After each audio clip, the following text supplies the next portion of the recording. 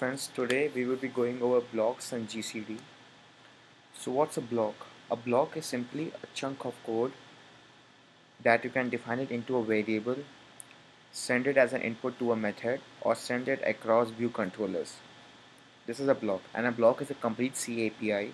That means we will not be using any stars or any columns for that. So the syntax of a block.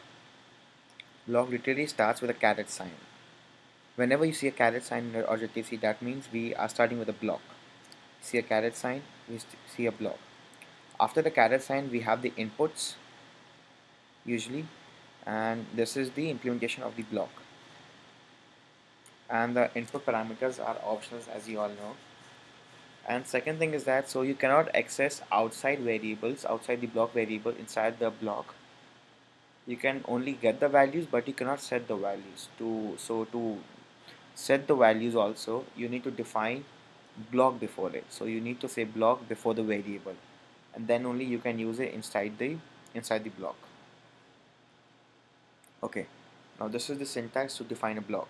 Type def, the return type, caret sign, the name of the block, and the input parameters. That's how you define the type of a block. And then you have to make a variable of it. Once you make a variable of it, then only you can use a block. So let's do an example. Let's make a new project, single view application, create. So in our .h file, we will define a block. Syntax is type def.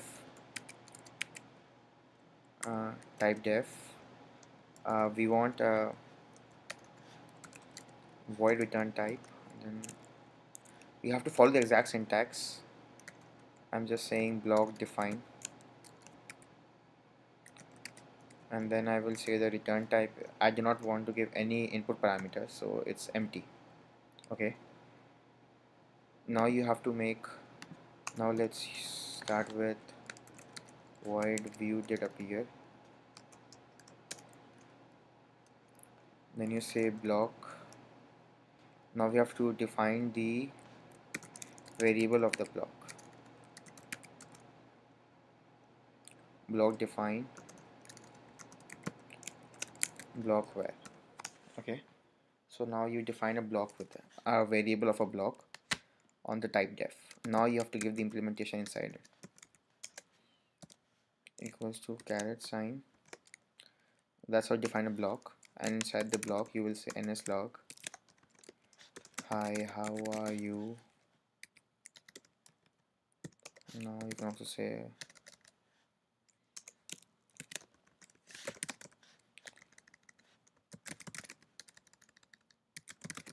this is the second line. Now let's just simply call the block because this is an instance variable you can think of. And always syntax, because we are not giving an input parameter, so you have to use these empty brackets. You have to use these. Now if you run it, okay, so it's working. So what happened? So we defined a block by saying type def void block define, and once we define the block, after we define the block, then we defined a variable of a block because we can't work with this type def. This is only to define the block. Like you have function signatures, the same way we have the function, we have the block signature. This is a block signature, and now we're gonna make it a variable of the block. And now the block contains the implementation, and this implementation, and then we call the block. Now you can do it whatever you want. You can send it as a variable, or now you simply have a block. Now you can make variations to it by giving it a return type integer, so it will return a value. So you have to say any return integer. You can say return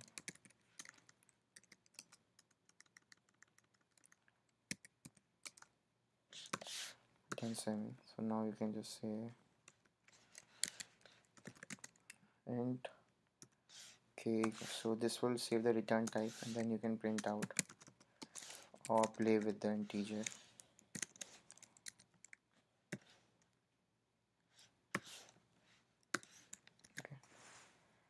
So you successfully printed out the. So see what happened. The block variable was called, and the the return value was saved into the variable k, and now the k is printed out by using percentage %d 7. Okay, now the stop sign is, now it has stopped it. Okay, and that's how you define a block. You use it and then you print it out.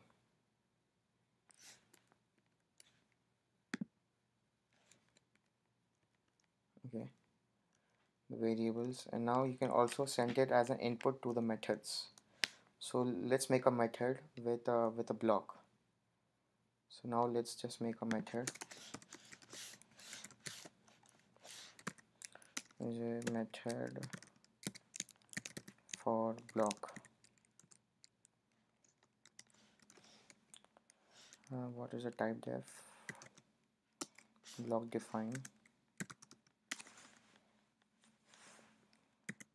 Let's give it a name bb. Okay, so basically you have the bb now.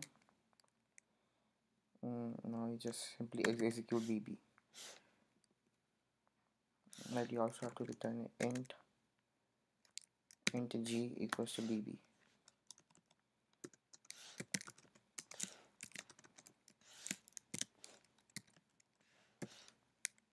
G. Okay, and from over here we will call this method now. No, probably you can now.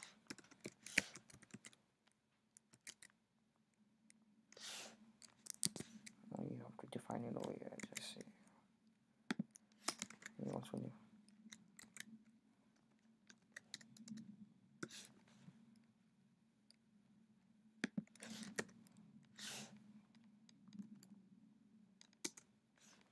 method for block, and then you give this block var. So what is happening? So you made this method which will take an input of type block, and inside this method you are calling this block.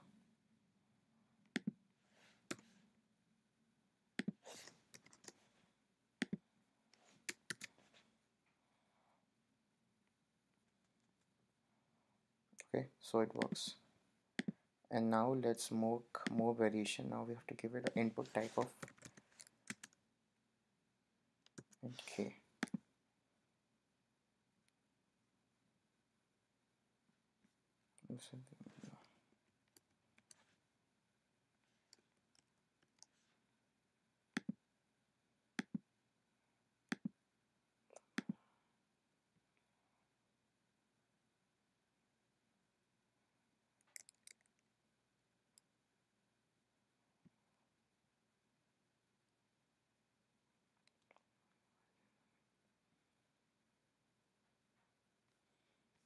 Okay, yeah, this is the syntax.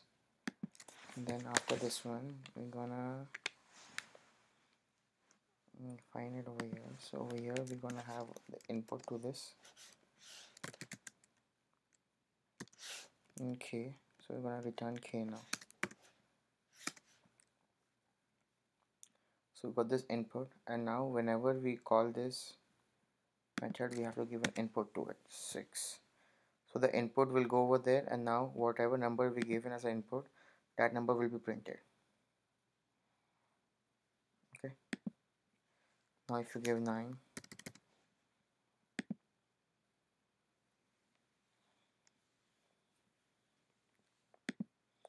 okay guys, so simply we just made a block. We made a method which takes an input as a block, and then inside this method we define this. So we simply just call the block now, and that's it. This is the whole concept of a block. You make a block, make it into a variable, implement it, make a method, and then you implement the method, and then you call the block from the method.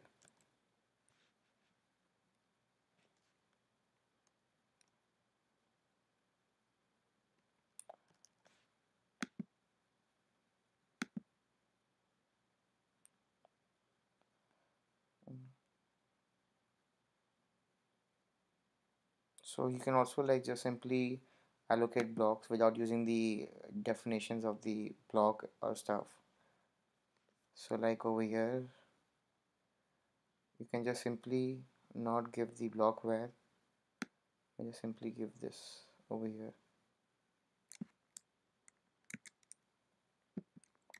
Since this one takes a block, you're giving a block.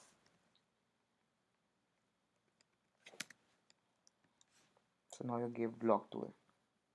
Now this block is of type block defined, so it needs to have an input value and needs to have a return value, and it will work the same way.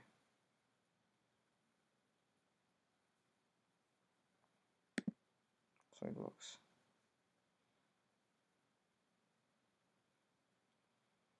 Okay, and now you can just remove this part if you wish to. This whole part, you don't need this anymore, because we're sending an input to the block which will take the block, and then we are doing this part. So we basically not using variables anymore, we are just simply giving the blocks in place.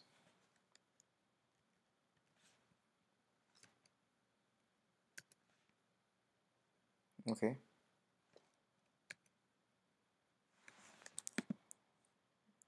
and that's all about the blocks.